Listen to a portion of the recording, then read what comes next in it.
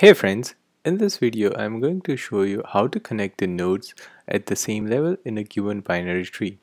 So for example, if we are given a binary tree with the root node 10, left child 5, right child 20, left child 3, 8, right child 25, then the task is to connect the nodes at the same level. So 10 should point to null, 5 should point to 20, and 20 should point to the null. And this is in addition to whatever the data structure we have given.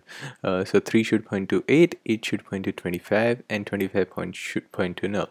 The key in solving this problem is we have to realize that we have to traverse a tree in the breadth first search fashion. So we have to traverse the tree in 10, then 5, then 20, then 3, then 8 and 25, then 7 and 30.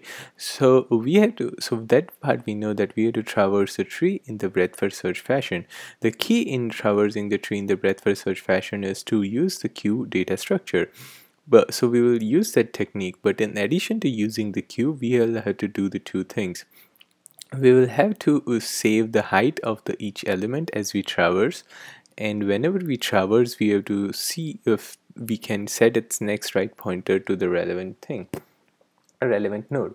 So let's see how the pseudo algorithm looks like. This, if you realize in our previous video, this is pretty similar to the traversing the tree in a breadth first search fashion. We will create a queue, we will initialize the height of the root to the 0, so this is something new. Then we will enqueue the root and we will loop over the every node while the queue is empty. We will dequeue the first node, and this is the main part. We will have to figure out the logic when we have to reference, then when we have to set the next right pointer to either the next node in the queue or to the null pointer.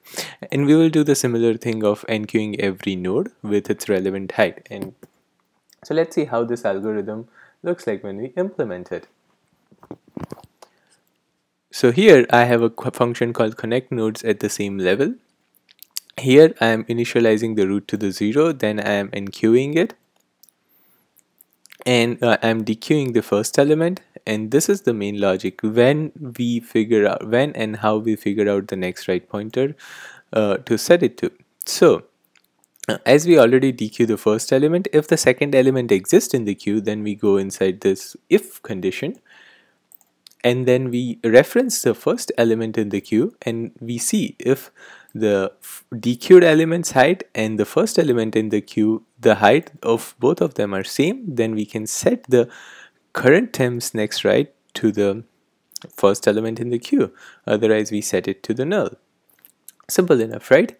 And in addition to, while it visiting every node, in addition to just pushing it, enqueuing it to the queue, we set its height to its parent's height plus 1. So that's how we can keep track of the height.